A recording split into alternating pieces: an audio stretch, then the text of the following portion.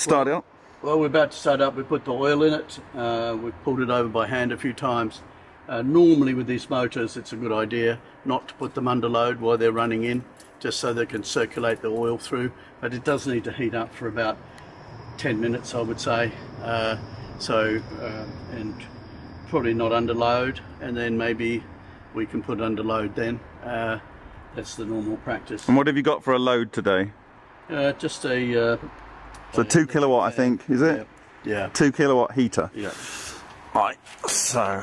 And we can adjust it up. We can start on a low load. And just, we don't want to... And now you can see I'm purging this. Yeah. So it's important that you see that it's on purge. We've got 11. And then you'll see how much hydrocarbons are in the air. Or maybe registering my hot air. So. But anyway, here we go. So there you go.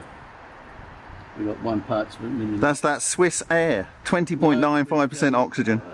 You know, this has only got, like, it's just infrared sensor, so it's plus or minus 5%. So, yeah, you know, it probably is 0. It's going to go, you know, but there you go, 0. So I think it's pretty much settled itself. And you're running the ionizer off the generator itself, right?